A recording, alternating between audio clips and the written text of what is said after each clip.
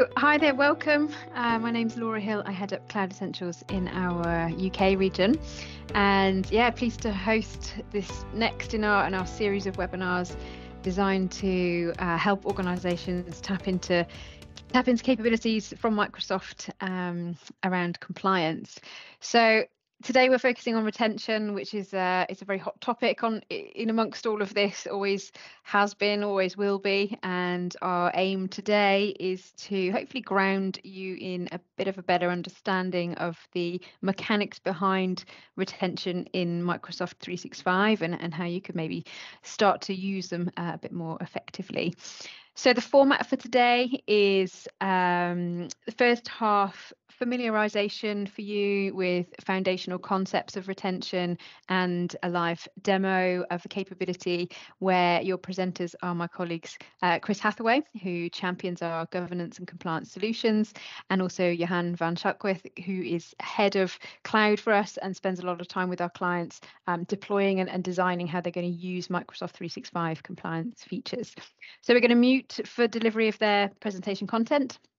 And then after that, we're going to come off mute. We're going to stop the recording and just host a bit more of an open forum where you can bring your feedback, bring your questions, any challenges around the topic of retention. So please do type any questions into the chat feed as we go, and then use that time at the end to sort of engage with us and engage with others in conversation. So for those who don't already know Cloud Essentials, just very quick context for you. So we're a Microsoft partner around the area of content management. So we help organizations really mature their long-term approach to how they're managing content in Microsoft 365, reducing the risk profile of that, migrating content in, managing it over time in as cost-effective way as possible, and ultimately opening up the value in all of that content that you've got in Microsoft 365, so you can surface it right time, right place to use it to your advantage. So we've been gradually working our way through the Microsoft compliance, now called Purview, full offering in a series of webinars. So if you missed any previous sessions, you can catch up. We'll just pop a link in the chat and you'll get it after this event as well, to just catch up on any of the content around these other areas. And we'll be bringing more content next year. There's a huge amount of development going on all the time across the capability here. So we'll keep you in the loop with that if you subscribe. So let's start zooming in on retention, and firstly just some, I suppose, scene setting around why tackle it. The likelihood is if you're here with us today, you are possibly heavily invested in Microsoft 365. You've got a lot of content in there, and that content is growing, or you're planning to grow your content estate within Microsoft 365, and with all of that, obviously, increased volume, increased complexity, you'll be looking to take your stance on information governance, the boundaries around that, the compliance requirements around that, and managing the full life cycle of the content that you're going to be working with in Microsoft 365. And I think the drivers behind tackling retention tend to be very well understood. Typically it's compliance driven. It's maybe because you're in a regulated industry and you've got very specific regulations that stipulate retention periods or deletion capabilities, and you obviously need to keep on demonstrating your ability to to be compliant, and your efforts to constantly be improving your processes towards compliance. But also organizations becoming acutely aware of the risk that they're carrying in sheer volumes of content within Microsoft 365. If faced with litigation situation or breach, it's likely that retention of a lot of unnecessary content could leave you in a much more vulnerable and maybe much more expensive situation. Well gone are the days of old of, keeping all forever, just for the sake of it. There's also a productivity conversation that does often come up.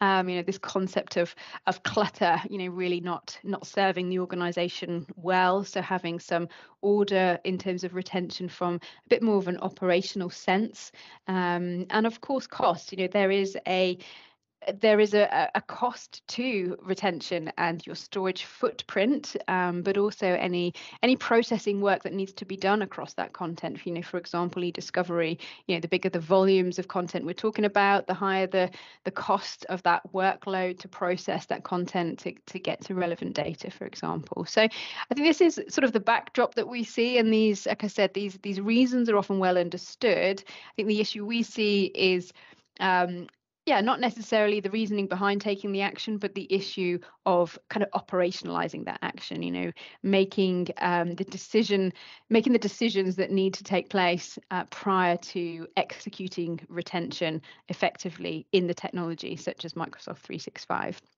So we're just going to run a little poll here just to get us going in this conversation of retention. And a question we wanted to ask to the audience today is about that progress you've made in your retention journey already with Microsoft 365. So if you just go into your chat there, you'll see an opportunity to vote and submit your vote. So we'll just see the outcomes of that. Just give you a moment, see if the bars are changing. Okay. Yeah, so it's looking like for most people here with us today, they've definitely made a start, and perhaps there are generic policies in place. The bars are just changing a little bit, but maybe that transition between very generic policies and then starting to refine them. And yeah, we do see that it's only after we've got maybe the basics in place, and then you start to build on that those nuances and different situations start playing themselves out in terms of the need to have more granular deployment of retention policies.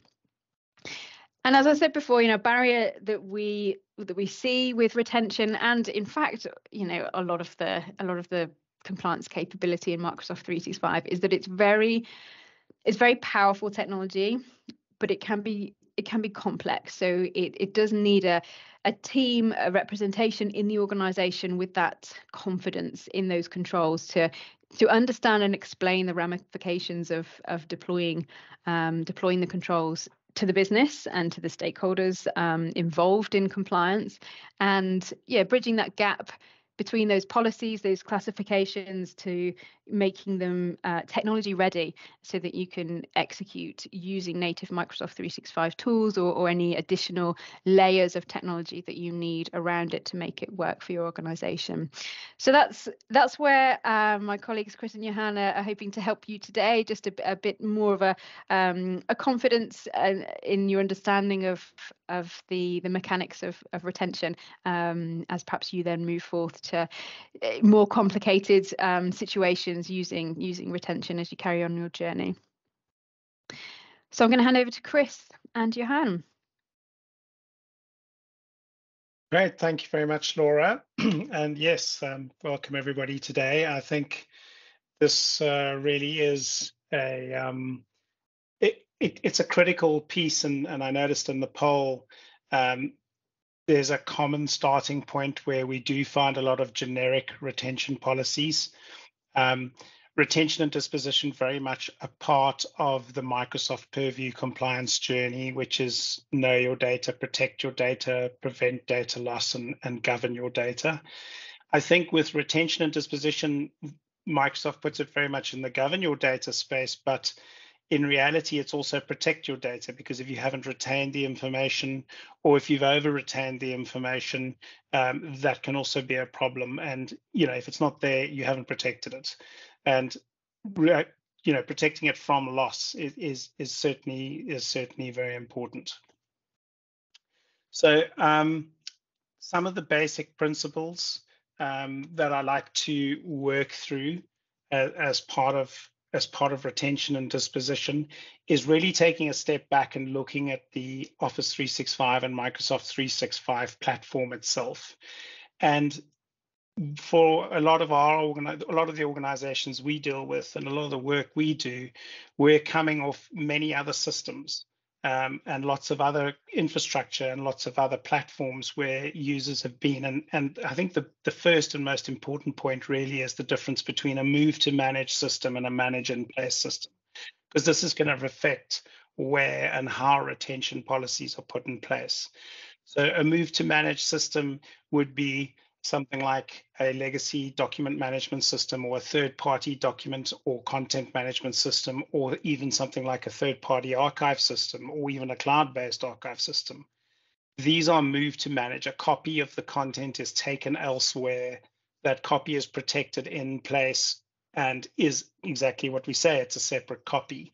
It's available for e-discovery. It's retained based on the principles of that platform, rather than what we call in place. Microsoft is very much an in place information management system. So the idea is that you manage the content where it lives, where it currently lives today, and the rules. And because this is where the information is also being interacted with, it's really important to understand that difference between a move to manage and a manage in place. So there's also a big difference between, and one of the things we've seen, and I noticed on the poll, a lot of people have said, they've started with some generic retention policies. We've seen organizations that have deployed legal holds, thinking this is a retention policy. But it's really important to understand that retention and disposition policies are designed to retain and also manage the disposition of information. Legal holds are designed to override a retention and a disposition policy. So the idea and the concept behind the Microsoft platform is that you will create your retention and disposition policies, and when a legal or a forensic requirement comes along, you will have the ability to temporarily override those retention and or disposition. So if information is subject to a discovery process or a forensic process, that information will be retained regardless of a retention or a disposition policy being in place. So it's specifically designed to override them in those specific cases. And that's why we have the case management and the other systems that we have in Purview. And if you've seen some of our other webinars, you may have gone through some of those, particularly in the e-discovery space, where we speak at length to legal holds. The other important thing that we've picked up over the years is it's also very important to understand with Microsoft and in-place information management with Microsoft is that if you don't have a retention policy in place, you also don't necessarily have immutability. Now, immutability is the inability, for example, to change a record or an email or a document. And there are obviously many ways of doing that. We can have version control, and we can declare something a record, which will make it immutable. But from a retention standpoint, from particularly on the email side, if you don't have retention policies in place, you do not necessarily have immutability. In other words, it is possible that an email that was sent can be adjusted or changed through various processes. Not that easy in Outlook, for example, but it is possible, and it is important to have a retention policy in place for immutability. Which another important point is there is immutability in the Office 365 platform, and we do have some links available to that information. I guess with these things in mind, the last point to speak to really is that once you have things like retention policies in place and you're starting to mature in the platform, it really is a good place to start consolidating legacy content.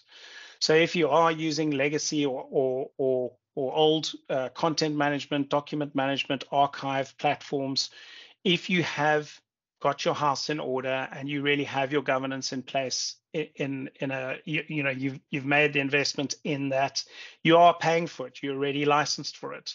The platform can do all the retention, immutability, disposition that you need. So there is often little point in continuing to live with the expenses of what are potentially redundant systems. I think as Laura alluded to earlier, the electronic discovery reference model is quite a well-known model, but I think it speaks to a lot more than just e-discovery processes. And we like to use it because the left-hand side of this model, and the model is really designed to help people understand how they get to the final productions of information. But the left-hand side of the e-discovery model really is where the bulk of the information sits and where the information governance needs to happen. Without information governance, you won't have terribly much. You won't have a lot of information that will be relevant, whether it's relevant to an e-discovery process or whether it's relevant to business requirements or for business informational purposes. What you really want over time is to reduce the volume of information you have, thereby reducing the cost and the risk associated with keeping unnecessary information, but increasing its relevance over time so that it is relevant to the business, that if there is a regulation or a data privacy requirement, which means you have to have it in place, or in the case of data privacy, something like a DSARS request, that you're able to find it and remove it from common access. That's also very important. So increasing that relevance, reducing volume over time is a really important principle of retention and disposition. So we will also, and Johan will talk a lot more to this as he goes through his section, but there is also the principle of granularity, and as per the poll, you can see quite a few people, and it's really very common, as some general retention policies have been put in place. So we put in a general retention policy for something like email, keep everything for 7 years across all mailboxes or a specific group of mailboxes. The same can be said for SharePoint and OneDrive. We could have what we call an implicit rule against all OneDrive folders, because it's a grouping of information that we can treat in a similar way. But ideally, you also want to be able to start putting disposition policies in place, or disposition review at least in place over time and when relevant. And as you become more granular about the type of workloads and the information within your organization, you really want to start matching the different types of information. For example, if you have a specific department within your organization which works with very specific information, be it board packs or finance or HR, which is a real honeypot of sensitive information, you may have very specific retention and disposition policies associated with the information in those parts of the organization. And that's really where you want to get to, getting to those more granular retention and disposition policies. Of course, it is better in the beginning, in my opinion, and this, some people do have an opinion, to over retain than under retain, because if you don't have the information, at least if you've got the information, you can retrospectively change retention and disposition policies. But if you didn't retain it in the first place, you know, that's a real problem, because the information may be lost forever. So rather have more generic retention policies in place and spend time refining them, then of course start with no retention policies. The effectiveness of a retention policy really needs to be monitored, and there are really good tools within the Office 365 and Microsoft 365 platform for doing this. You can see the effectiveness, you can see which information is being retained, and of course you can put things into review for disposition.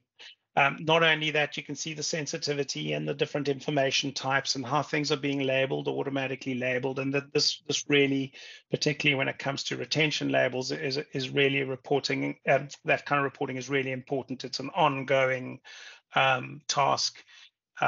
Yes, there's more work in the beginning, but certainly it's not just set it and leave it. You really need to you have somebody or a group of people in the organization who have the responsibility to keep an eye on it and keep evolving and refining the retention and disposition process, as you do with the other compliance tools within the Purview stack. Again, consolidation.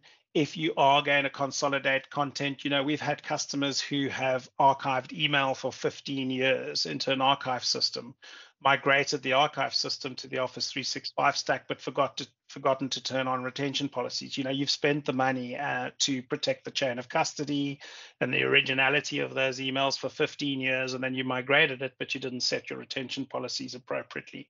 So certain users may have been outside of a retention policy.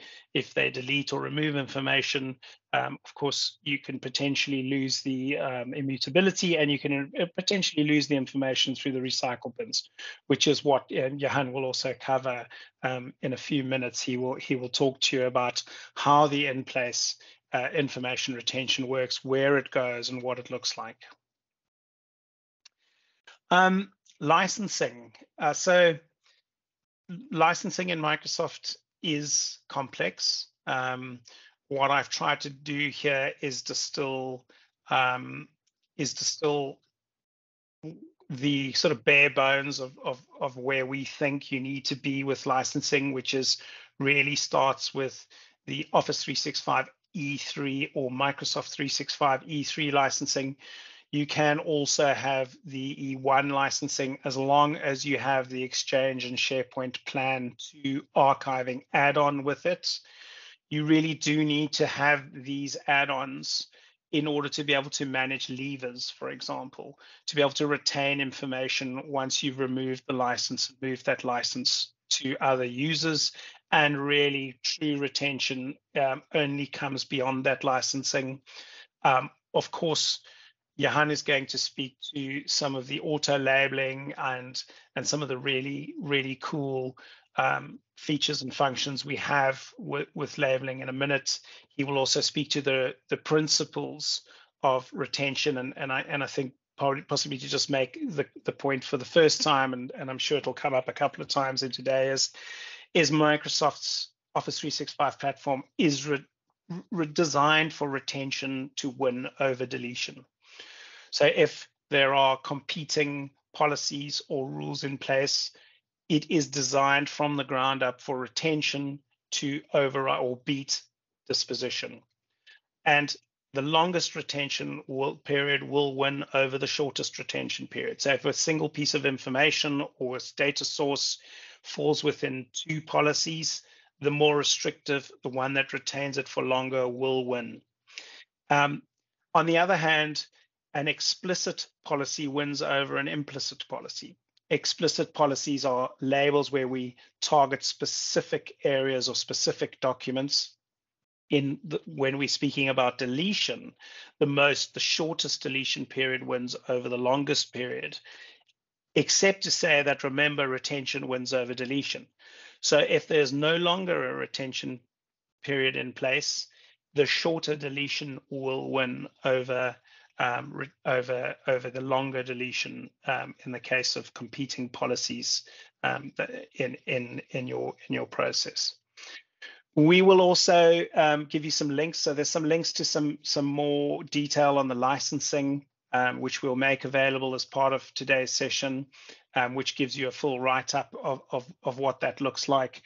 And Johan will also speak to this very useful flow chart, which is in the Microsoft documents, where you really need to work through a process to understand what the end result will be. There are also some other tools you can use to understand your retention and disposition, which we'll be covering as we move through the process.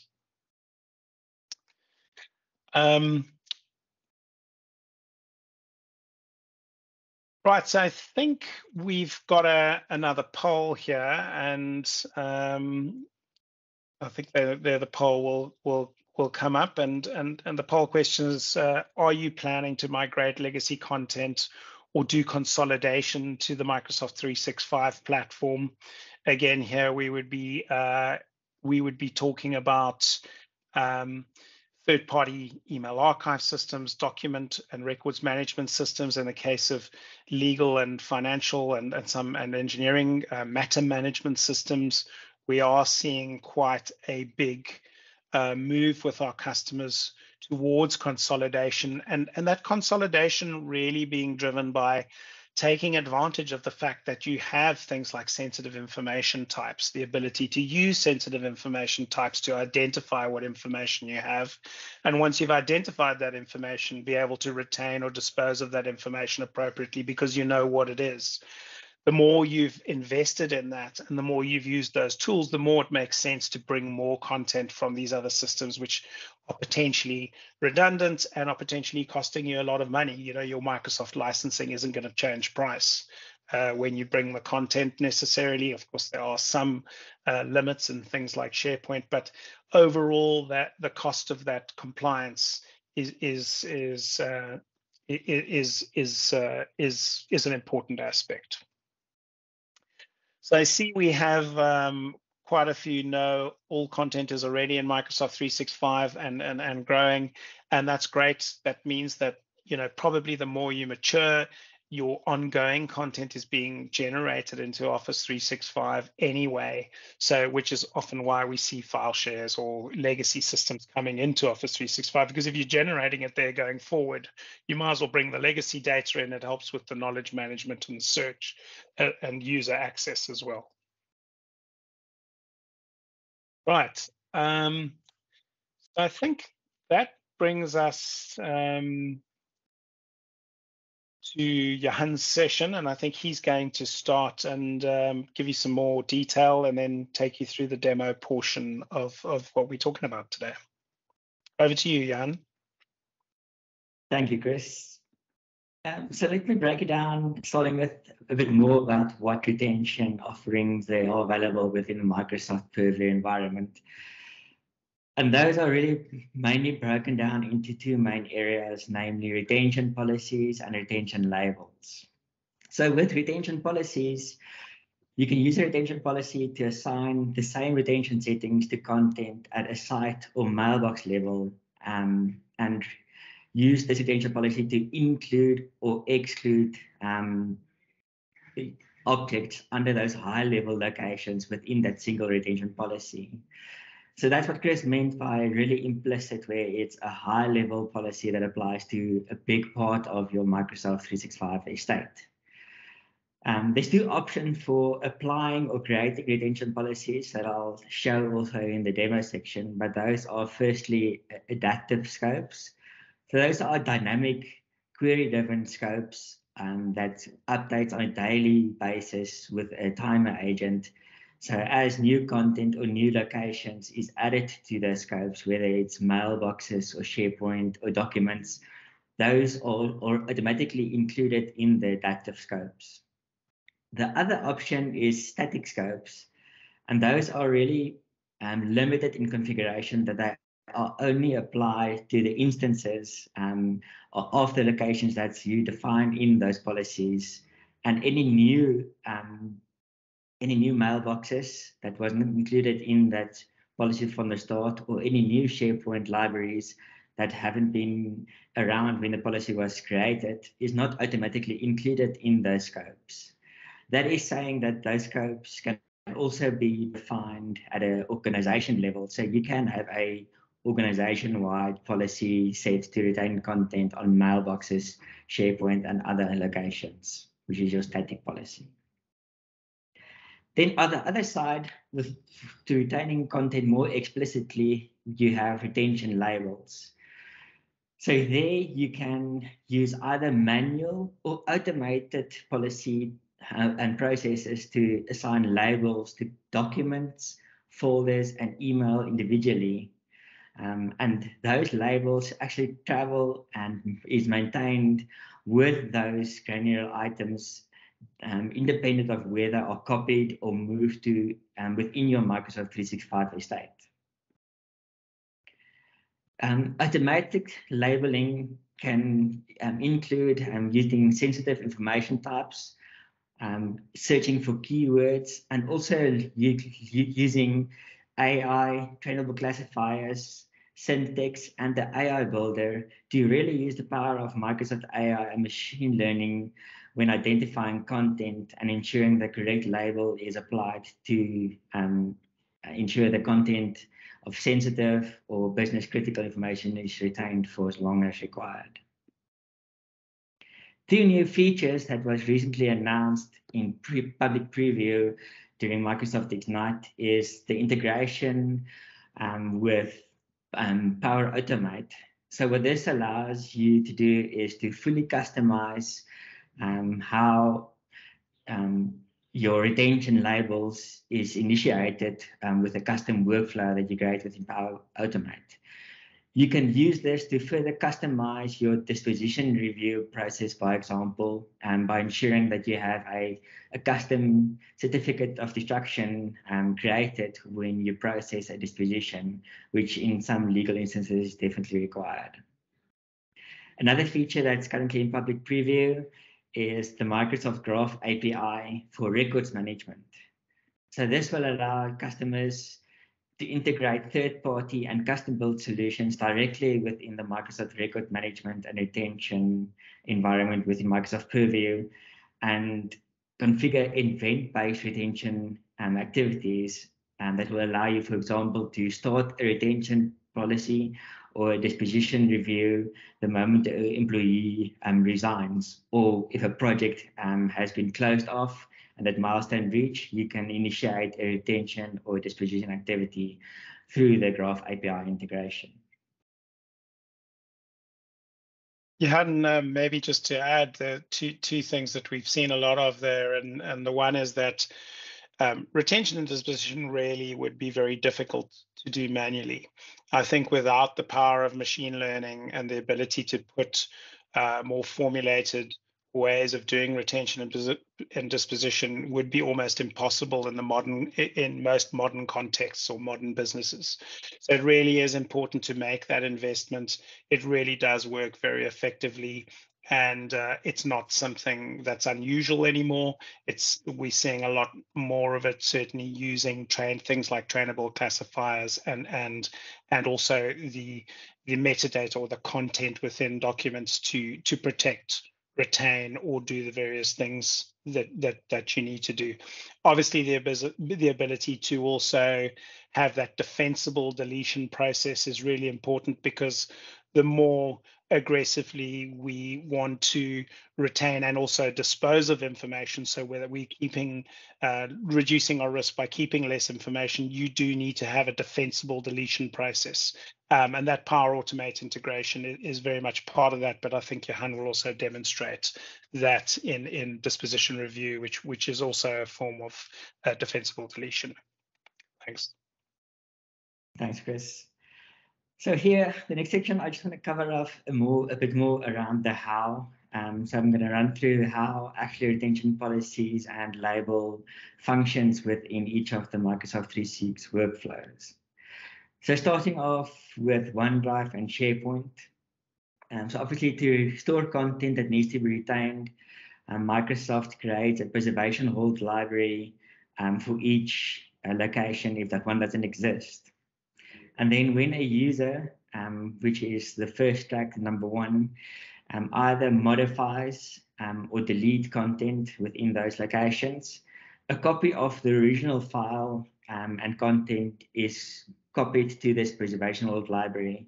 And this allows the user to continue to change the copy that they are working with in the app, but while the original copy is retained within this preservation hold library. That file then remains in the preservation hold library for up to 93 days, and a timer service will check daily for content that is close to or reaching the end of the retention period.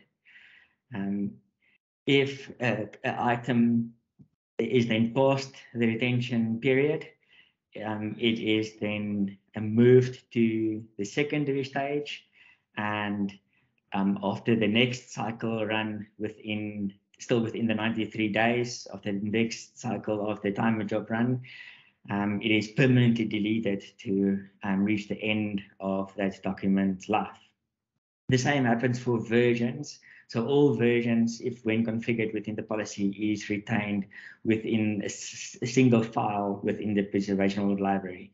That is a change from how it was done previously. Before September 2022, versions was kept independently. So multiple version or file versions was kept within the preservation hold library, but currently all versions are kept within a single file in the preservation hold library.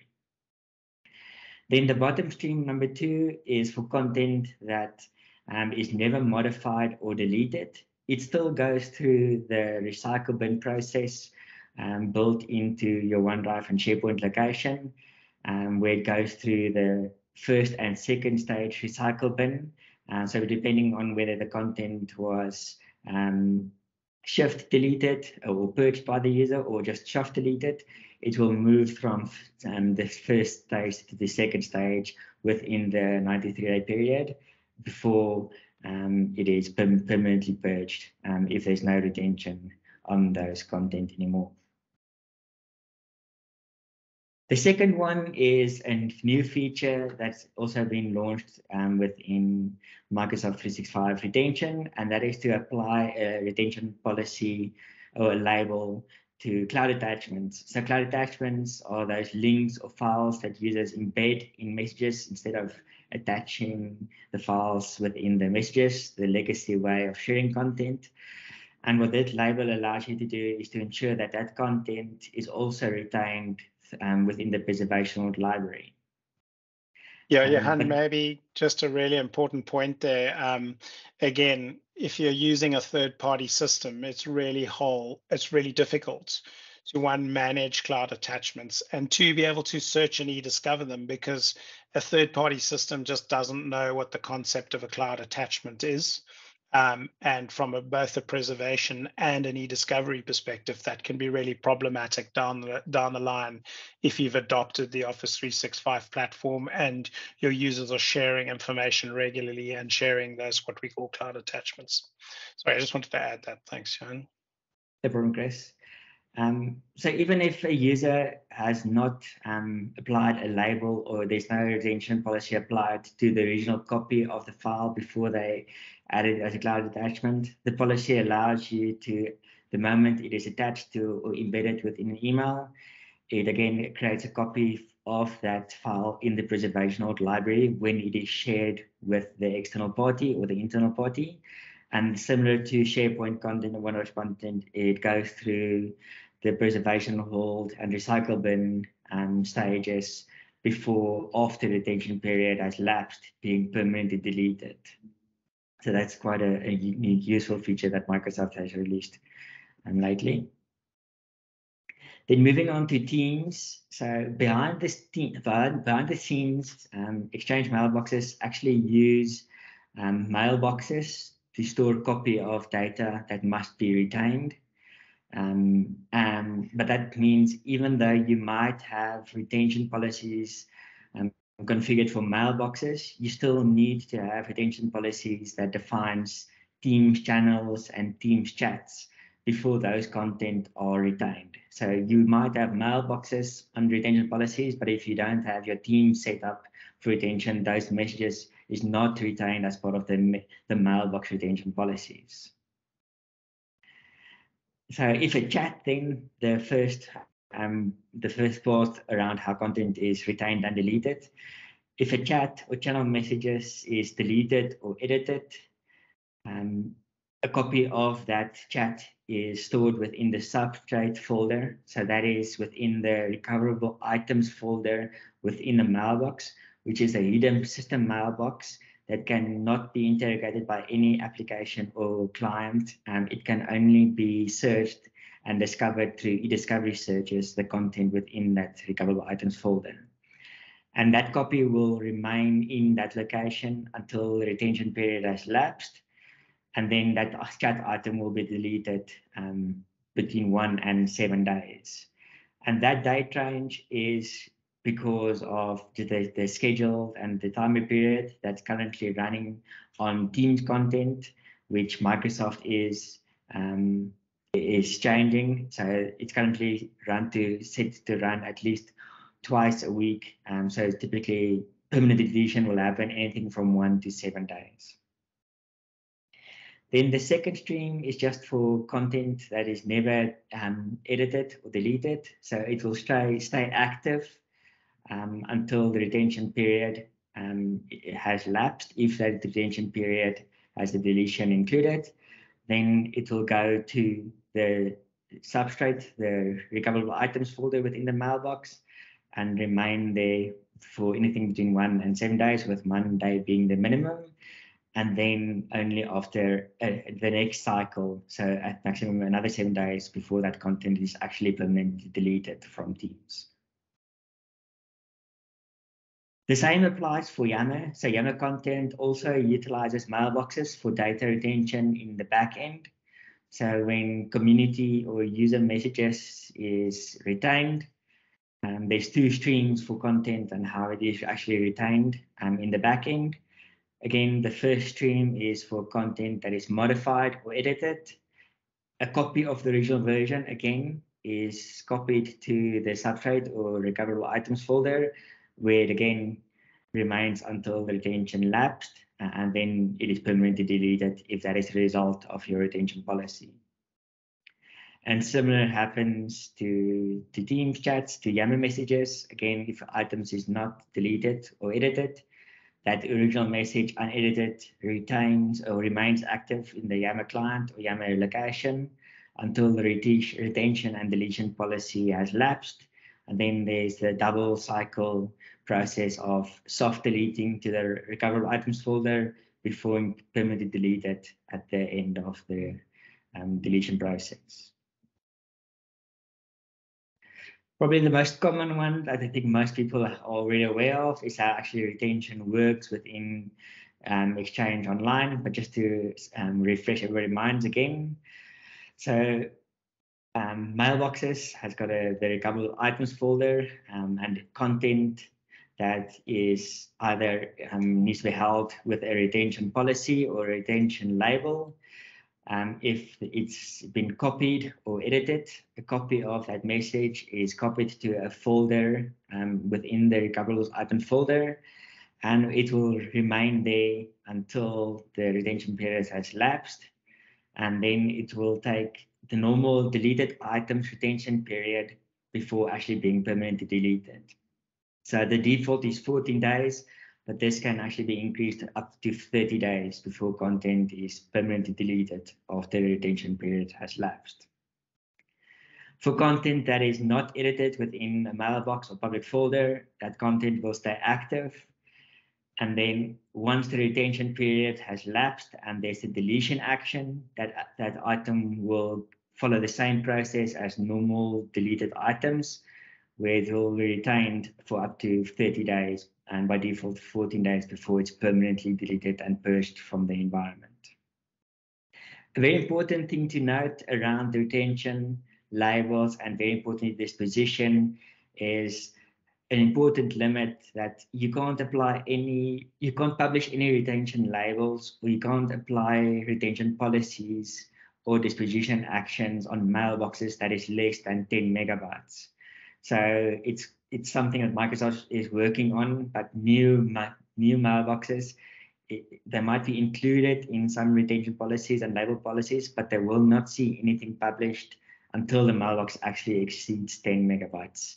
That's currently the status in today's world.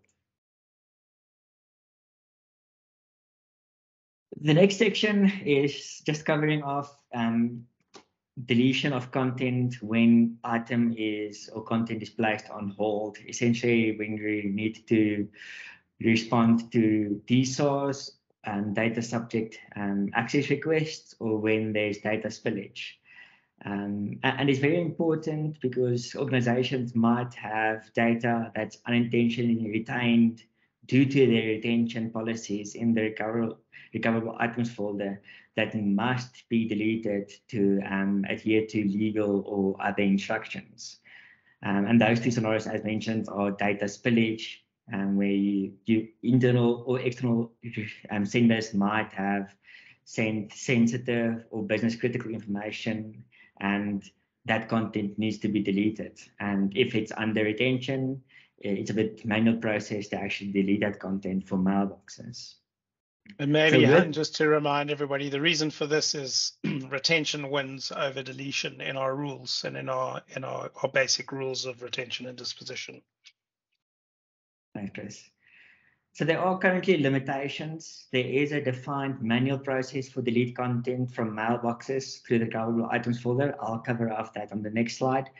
but there's really limited options for retention or deletion of content from Teams, SharePoint, OneDrive, and Yammer that is currently under retention policy. And there you would really rely on third-party tool sets to bolster that functionality. So Chris, I don't know if you want to mention that just before. Yeah, I think what we've seen in practice is where there is a specific or likelihood of these requirements, or where there is very specific disposition required, we see people use third-party systems to do either backup or, systems that are very integrated into Office 365 that still use Office 365 as the backbone, but, for example, will have associated Azure storage built into the platform so that you're actually able to then not set such restrictive retention policies, and you're able to use the retention based in your Azure storage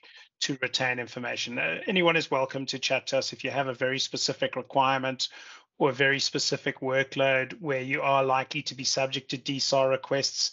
Bearing in mind that DSAR requests are the rule and the law is depending on which data privacy regulations you need to adhere to, but in general, most data privacy regulations will say that where there is an overriding business reason to retain, you may retain. Yes, you can give the DSAR requester a copy of the information, but if you're entitled to retain it for business or other regulatory reasons, you should.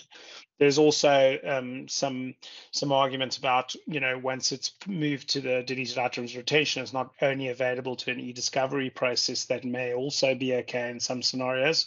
But otherwise, yes, absolutely, third-party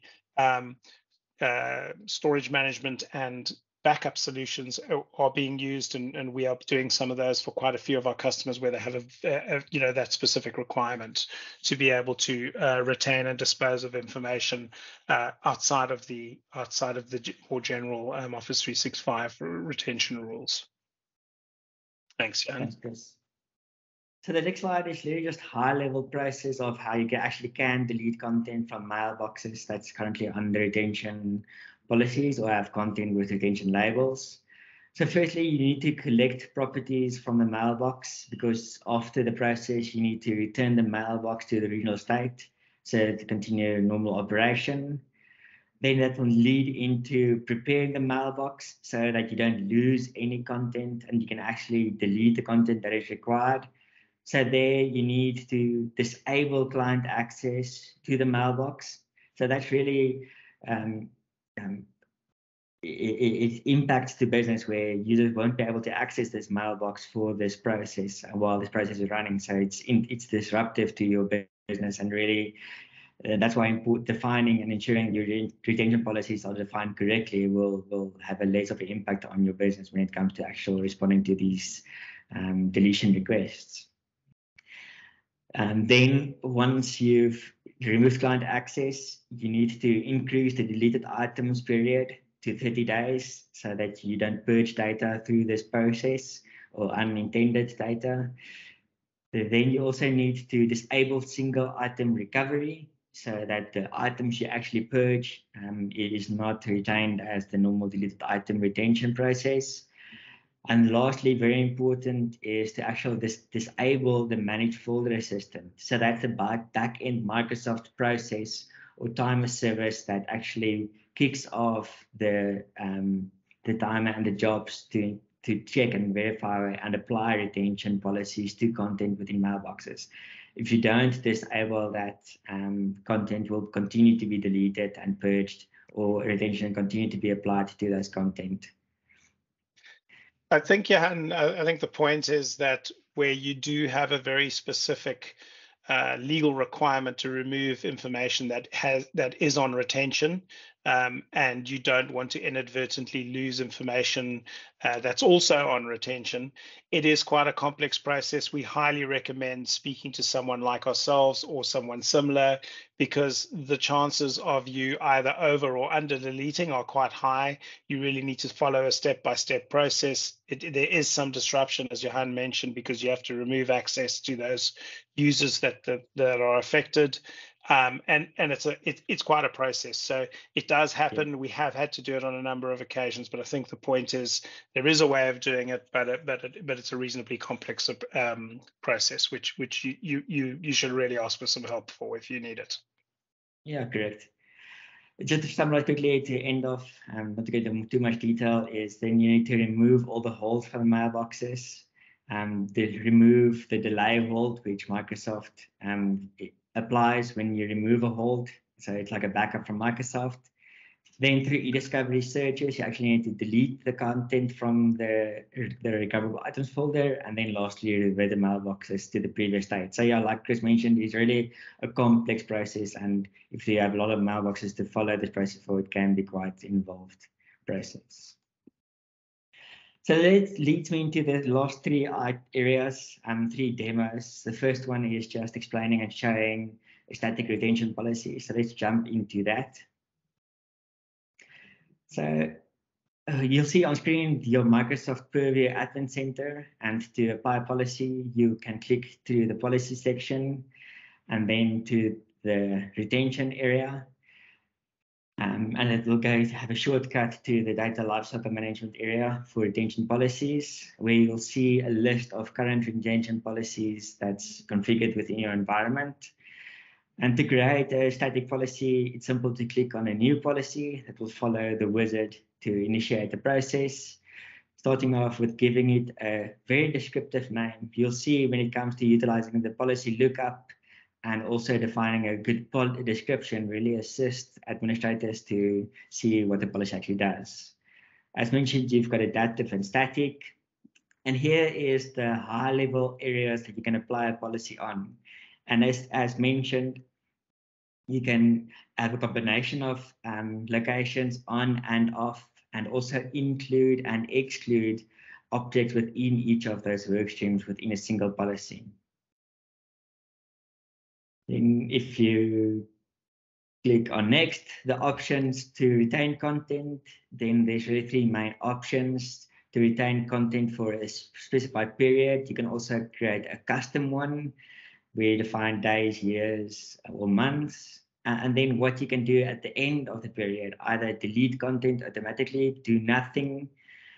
And then there's two last options. If you don't want to use time-based, you can just retain content forever, or also just delete content after a certain age. So those are the three actions that you can, or actions that you can apply to static retention policies.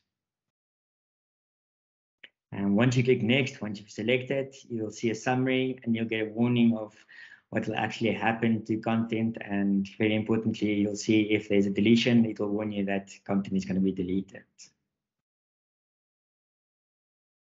The next demo is just an interactive guide of adaptive policies and adaptive scopes. So let's jump into that.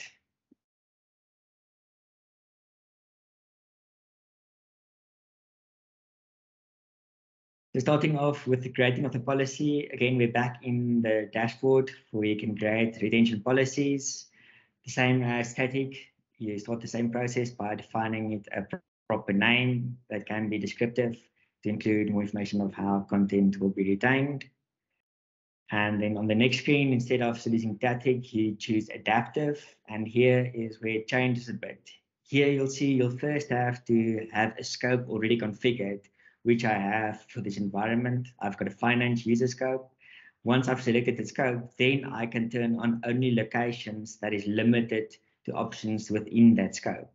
So here I can only turn on Exchange and Wonderful, for example. It's got the same screen as static then, so the same rules apply on this level as static. But very importantly, and here comes the flexibility and dynamic, is where you actually define adaptive scopes. So as you can see, I've got a basic for this demo of a adaptive scope that looks for the department, where that attribute in AD is set for finance. A demo to create an adaptive policy, just to show you what the possibilities are. Again, you can create a scope, then you can have an adaptive scope for users, SharePoint sites, or Microsoft 365 groups. So depending on what option you choose, you will have different options to create the rules for actually the queries for defining the content that must be retained.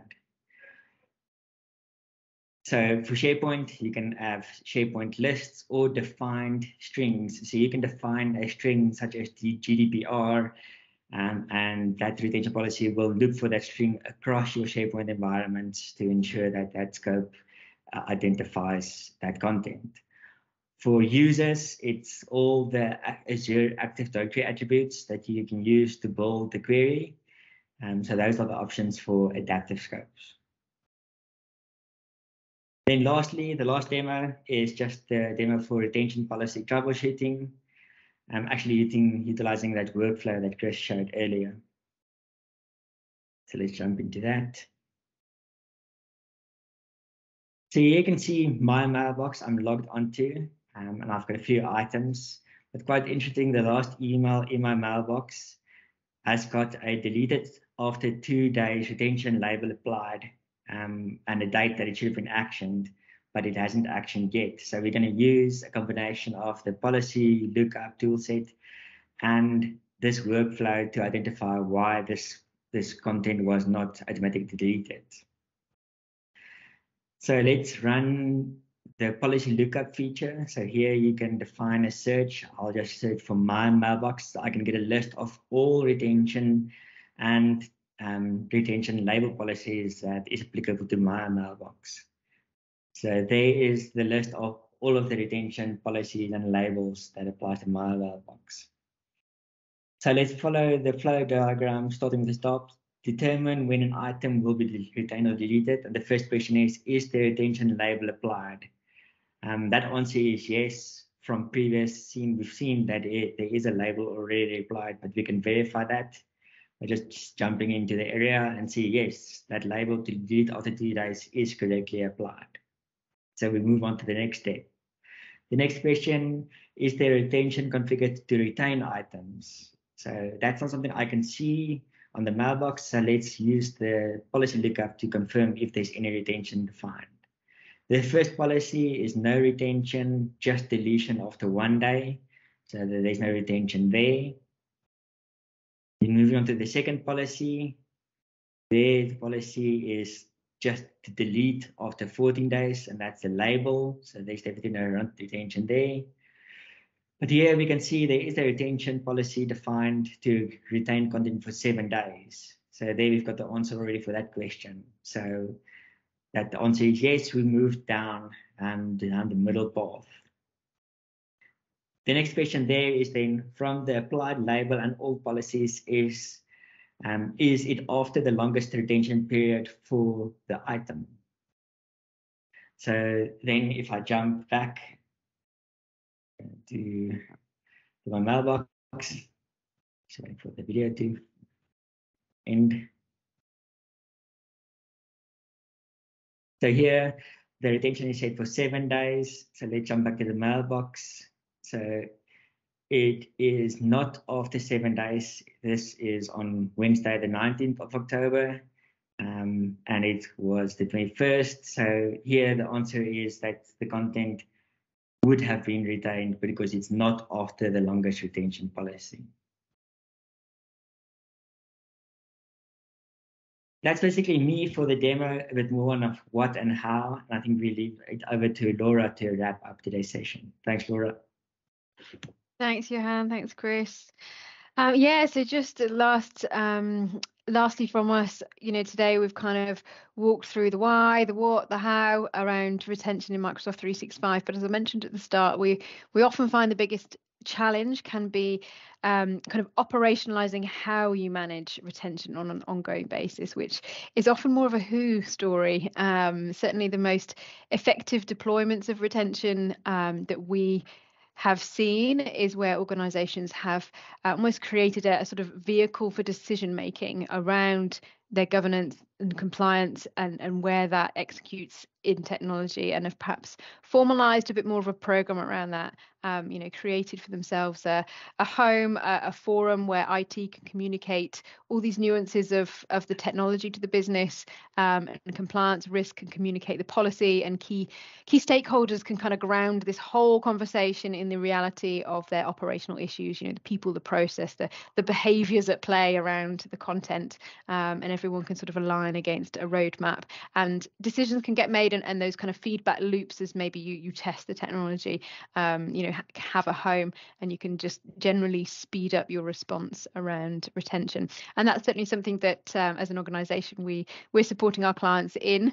So yeah, just to finish up on our last slide, then there are several ways that we might be able to help you as an organization, depending on where you're at in rolling out retention, and if there are any specific situations that you wanted to put to your hand, then please go ahead and do so and contact us.